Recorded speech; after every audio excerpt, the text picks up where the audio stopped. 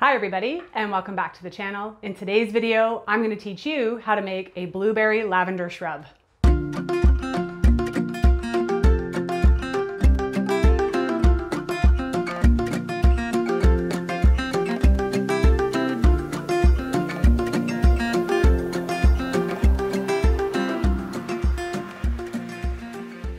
Hi, my name's Corinne, and here at Spirea, I share videos that weave together plant wisdom, holistic health, self-sufficiency with just a dash of magic. If this sounds interesting to you, I'd love for you to stick around. Have you gotten on the shrub bandwagon yet? If not, you really should. Shrubs are drinking vinegars, and they would have been a way that our ancestors would have preserved fruit without refrigeration. And in this day and age, they've become trendy again because in the world of mixology, people are using shrubs in adult beverages, but you can also mix them in soda water and they're absolutely delicious. Now, of course, as a herbalist, I love combining fruit with medicinal plants to add some really unique and interesting flavors. So this one right here is my strawberry ginger rose petal shrub, and I have a video on this. And I know it's not strawberry season anymore, but you can totally use frozen fruit to make shrubs. The next one I have is a lemon balm rhubarb, which I'm actually ready to strain now. I absolutely love these. So I usually mix about, I'd say anywhere from 2 to 3 tablespoons of shrub with soda water, and it adds a really nice flavor. Plus you get all of the amazing benefits of raw apple cider vinegar, if that's the vinegar you choose to use. Really, the world is your oyster in this way. But today I'm going to share with you a blueberry shrub recipe because my family and I went blueberry picking today in Midland, Ontario. We actually found an organic blueberry farm and we came home with lots. So of course, I've got all these ideas brewing about what we can do with blueberries, including baked goods. I'm thinking some blueberry mead. If you haven't seen my video on bottling mead, I'll link that up here as well. And the rhubarb lemon balm shrub recipes on my blog, so I'll make sure that is in the description below. All right, so for this recipe, I am going to be using 2 cups of fresh blueberries. I have 2 tablespoons of lavender. Half of this is from my garden. Lavender season's almost done here. And the other half is dried lavender. If all you have is dried, that's totally fine. And if you don't want to add lavender, you can skip it entirely. Basil would also be really nice. Lemon balm with blueberry would be great. Or if you just want to make a straight blueberry shrub, that's totally fine too.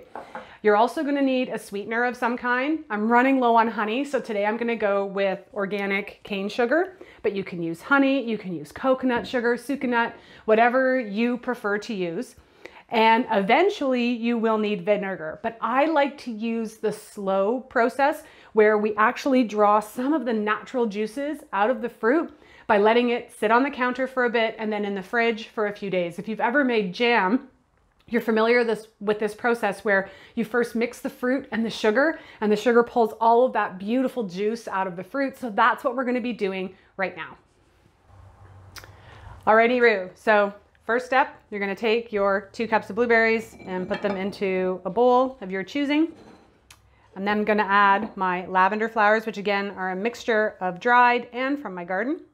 And then we're going to put in 1 cup of sugar. So this is 2 cups of blueberries to a ratio of 1 cup of sweetener. So if you're using honey, you may want to use a little bit less. Again, I'm using organic cane sugar. I think coconut sugar would also add a really nice flavor as well. And I just thought, you know, it'd be really nice if you did say like a blueberry vanilla as well. I think that would be really nice. So for this one, I'm actually going to use my handy dandy muddler. If you don't have one of these, you can just use the back of a spoon, a potato masher, use what you have. No need to go out and get some fancy equipment. And I'm just going to really kind of mix up the lavender and crush the blueberries and mix it with the fruit.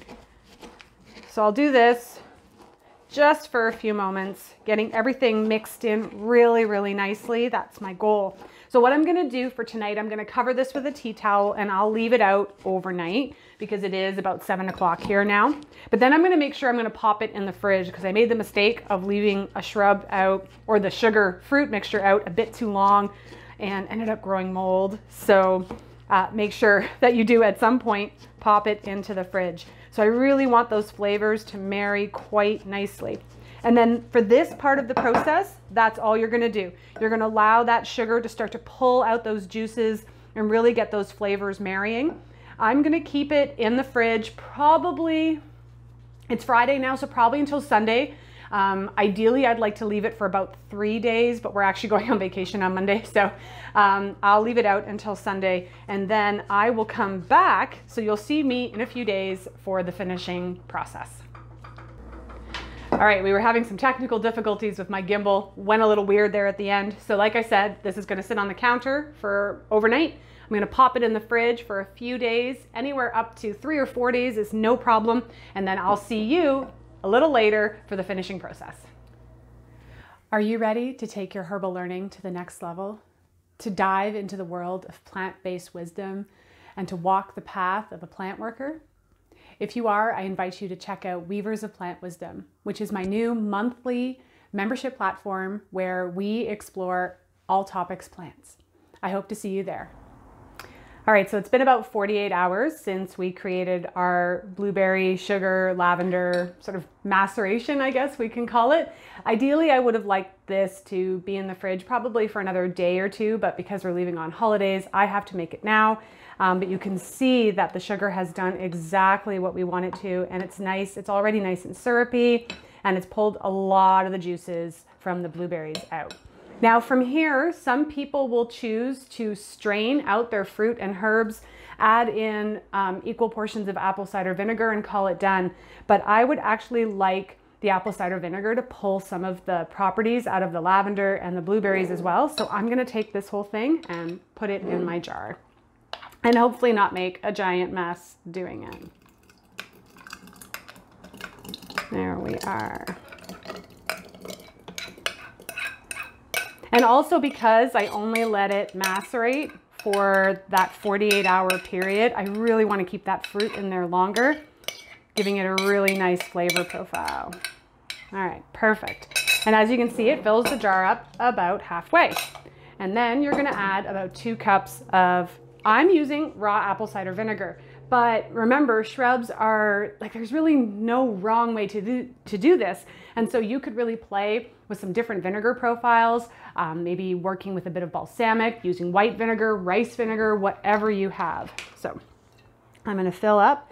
Looks like I might actually not have enough to fill up this jar, so I'll have to go get another one. Or I could top up with some balsamic. That would actually be a really nice flavor as well. So I decided against using balsamic for this. I thought that the floral notes of the lavender might get lost if I use balsamic vinegar. Although if you were doing just straight blueberry, I think, you know, adding a touch of balsamic would be a really nice flavor profile. So then you're just gonna put a lid on. If you're using a plastic lid like me, you're done. If you're using a metal lid, it's really important that you put a layer of parchment paper between the top of the jar and the lid, and that's gonna prevent any corrosion of that metal because of the acidic nature of your apple cider vinegar or vinegar of choice. Now I'm gonna let this sit on the counter for about 3 weeks or so, and when I'm ready to start enjoying my shrub, all you do is strain out all of the fruit and the herbs, and you're left with this really great syrupy, sweet vinegar shrub solution. How I like to consume it is anywhere from about 2 to 3 tablespoons in a jar with some soda water. You can even drink it with flat water. It's quite nice. I'm actually curious to try it on the rocks to see if I would be able to drink it straight. Well, there you have it, folks, a blueberry lavender shrub. I'm really excited about the wide array of shrubs I've made this year. Don't forget to check out all of those videos that I've linked. I've made a strawberry ginger rose petal shrub this year and a lemon balm rhubarb shrub. And these are really great to have in the summer months when it's hot because they're excellent at replenishing electrolytes and really thirst quenching. They're also nice to have in the winter months if you like having cocktails, especially around the holiday season. You can kind of add some health benefits to your adult beverages. Now, if you have any questions or comments about shrub making in general, please feel free to leave some comments below. I'll get to them as soon as I can. And until next time, this is Corinne from Spirea Herbs, wishing you health and wellness.